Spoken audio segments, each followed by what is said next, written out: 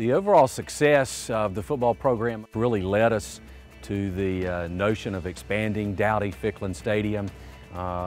Demand for tickets grew each year, obviously culminating in two Conference USA football championships and hosting the Conference USA championship game here.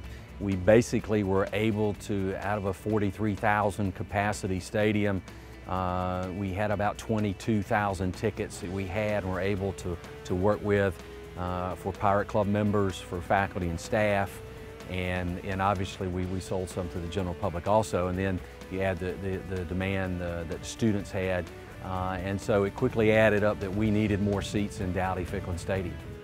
We will actually move the students out of section 16, 17, and 18 on the north side into the new east end zone area. We're going to work really hard with our multimedia rights holder, ISP, to really do some fun and innovative things for the students in that end zone to help us create a terrific atmosphere. We're going to be able to improve our game day experience for the Pirate Club season ticket holders who actually will move into 16, 17, and 18, and another project that we're excited about, over 10,200 chair-back seats on both sides of the stadium.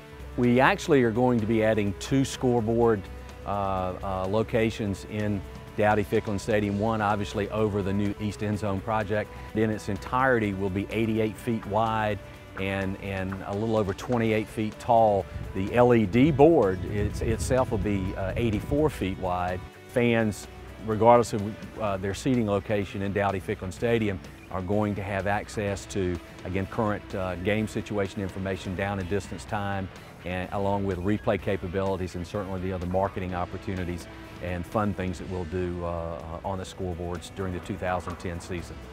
Progress on the East End Zone here in Dowdy-Ficklen Stadium is on schedule, so we've got our fingers crossed. Hopefully the weather will stay good and everything will be delivered on time.